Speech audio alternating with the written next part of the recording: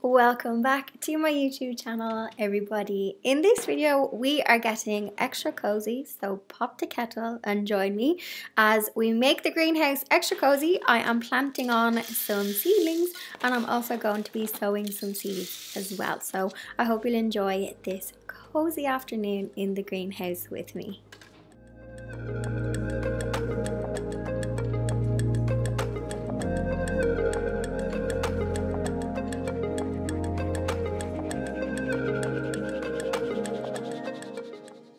So the greenhouse is officially lit. I got the electricity installed. I never thought I would get so excited over a plug.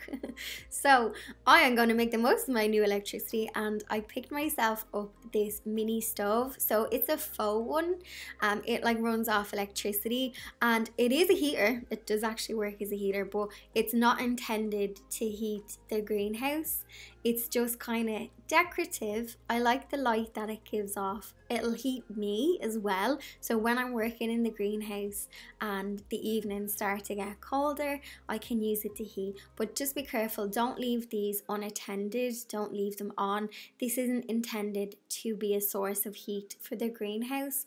If you are going to heat up your greenhouse professionally, look at getting like proper heat lamps and things like that. So for me, this is more decorative and to heat me than heating my seedlings.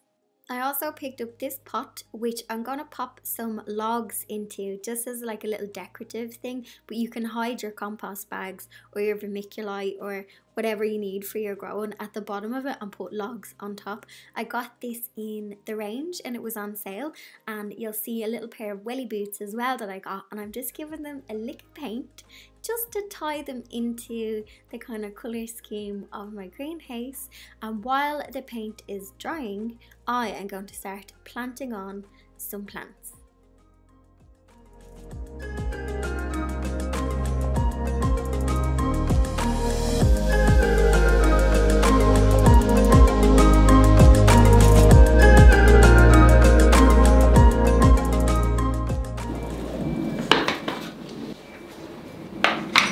Okay, I have some plant wins and I have some plant fails that I'm about to share with you. Also, anytime I'm in the greenhouse and there's a bit of humidity, oh, the hair just goes poof, like Monica from Friends. So some of you will remember back in May, I was working with Miracle-Gro using their peat-free compost, and I'll pop a card to that video. But in that video, I planted some house plants because they're harder to kind of grow from seed, and I wanted to see if I could grow a houseplant from seed.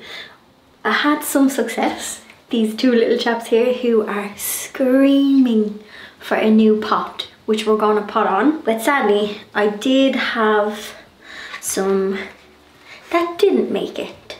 So on this one, I had a living stone, and there does look like there is a teeny tiny living stone inside of this one, which I'm gonna leave it do its thing. I think maybe if I put it in the greenhouse, but the other guys, no sign of life. So another thing I learned was, you know your lollipop sticks that you put in, well, the marker bleeds.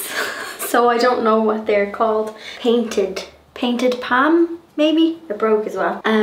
So the palm ones didn't grow, and it's been like, sometimes I thought there might be, no, like look, there's the seed in that one. So 3 plants from my little experiment, which I don't think is too bad. So I'm going to I'll reuse the compost. And then one thing I'm going to do is, I got some bougie houseplant pots. So I am not a houseplant person, just because a lot of the houseplants are just kind of toxic to like cats. I need to check if these ones are toxic, but they can stay in the greenhouse. That's the great thing about the greenhouse, is I can grow things. Like I have a lovely bunch of lilies in here, because I can't have lilies in the house with Blondie. So I can have things in here that I can't have in the house. I noticed that houseplants, none have drainage holes. And when I was in B&Q, I noticed that a lot of them were like in pots inside of the pot. I assume this is to stop it dripping off and damaging things when it's in the house. Please share the knowledge with me. So I'm going to transplant them on into a bigger pot and then just plop them in here. I assume maybe it collects water at the bottom. I know they don't like sitting in water, but share with me your indoor house plants tips, because you know me girls, I'm an outdoor plant person because holy God assists me. Indoor plants, and also I notice in the greenhouse I have to make sure that I remember to water the plants, because I'm like, oh, it's raining, but I'm like, girl, this is a glass house. So I am going to pot these on and I'm going to see what peat-free compost I have left over. What I will say is in Ireland, I know in the UK, I was watching Gardener's World and they were chatting about peat-free, and it seems to be so much more accessible in the UK, but I have noticed in Ireland I've had to get like peat-free compost from like independent places, so the kind of commercial places has been harder to get peat-free. So just for any of my Irish audience, I did have to order online to get some peat-free compost, but that is what I'm going to use. And I'm also going to give them a little feed. So I have some of the Miracle Grow pumpkin feed, so I'm going to stop neglecting these. I'm going to pop them in bigger pots, feed them, and they should be happy.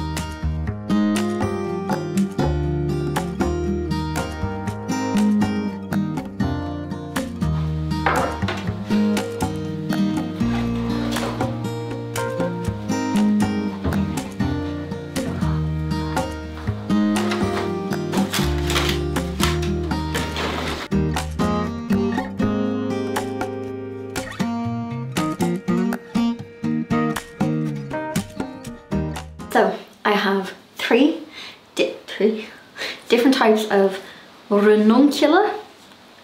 Now one of them, two of them you can sow any time of the year, but one of them is that one we can grow. This one is like damp and soggy. It basically wants abuse, this certain variety. I bought these online back in like summertime. Actually, no, it was like late spring, because there was when I was doing the wildlife corner, the patch over there, because I'm gonna actually pull you a little bit closer in case there's an echo. My mic can pick it up. When I noticed a plant in the woods where I walk, and I had it on Instagram, and someone said that's a ranuncula and they can grow wild. So I was like, I'm gonna get them and I'm gonna start them from seed and put them in my little woodland corner. So, oh, there's loads of seeds. While I am planting or sowing, I thought I'd answer like a couple of greenhouse questions that I've seen pop up on the past kind of like a couple of videos. I'm gonna do half of my seed tray one variety and the other half of the seed tray the other variety. Okay, greenhouse questions. Is the base of the greenhouse sealed in inside now? It is. I had to use so much sealer. One bottle was being optimistic. I think I used about 6. And it is now waterproof inside and out, and some extra protection and drainage for this side over here, because that's where I was getting some rain coming down from the greenhouse. But not a big problem, all sorted. Let me just tap these in. I was getting some feedback on moisture, which is really good, thank you for that. But what I will say is it's a greenhouse, which makes it prone to like humidity and stuff. It's not a wet house. I think people thought it would be super wet, which some greenhouses obviously are, especially like polytunnels and stuff. But this is more like humid, and like it's comfortable to like work in and stuff. One thing I will say is I haven't purchased lights yet, because I'm thinking it probably would be smarter to use bathroom lights, because they're obviously made to not malfunction with moisture. And I still have loads of seed left. I'm going to move on to the other side and carefully put these back in. Ugh. Another thing, my heater is not a solution if you want to heat your greenhouse for like professional growing. So if you want to heat your greenhouse, you would have to invest in like proper grow lamps and things like that.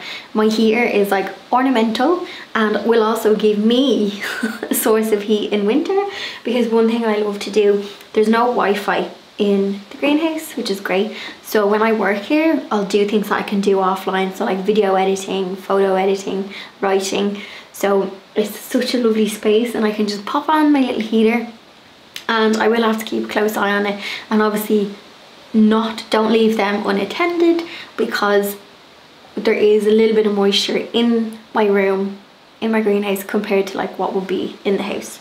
Let's move on to the next side.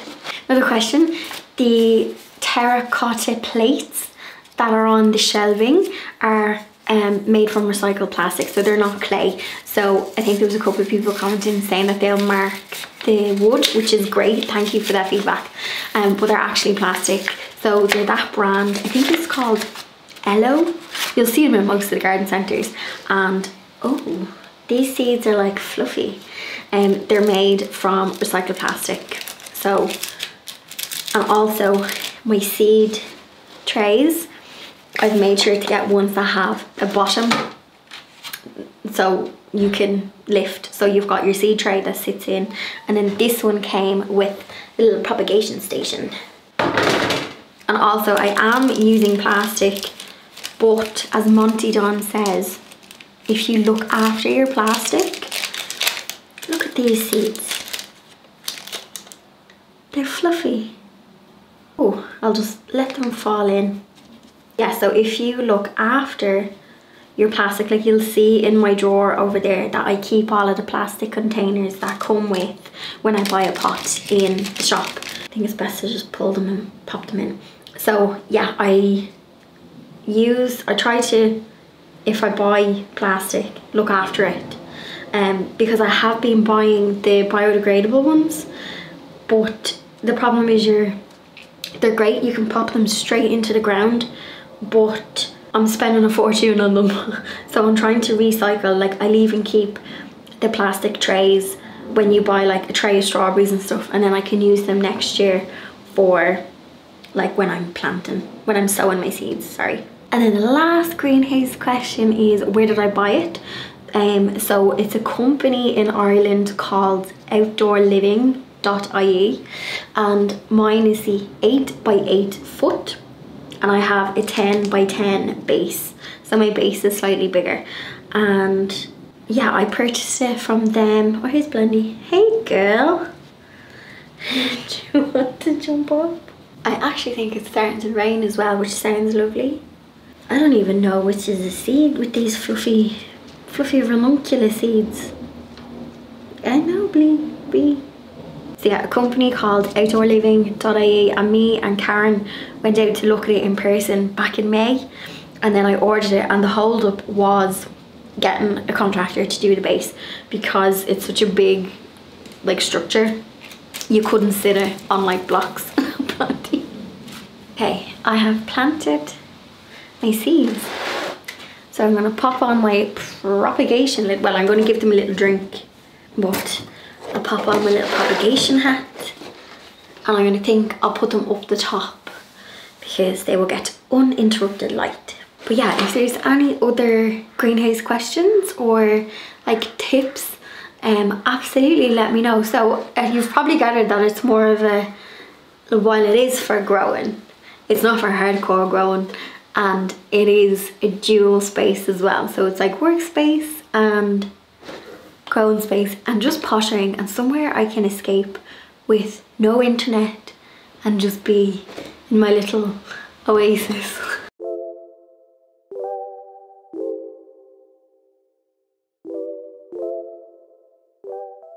I hope you enjoyed this slower pace of video this week and our cozy afternoon in the greenhouse. I'm just popping the trinkets in, giving them a little styling, but this is how it's looking now. I can't wait. Well, I can because I'm not a winter person, but I can't wait for the darker afternoons when I can pop on the heater pop my feet in front of it and get cozy while I'm working from the greenhouse. If you want to check out any of the other greenhouse videos, I will pop a card here and pop them in the description as well. If you are new to my channel, please do subscribe and welcome to the community, and cheeky thumbs up if you enjoyed this video, and I'll see you all in the next one.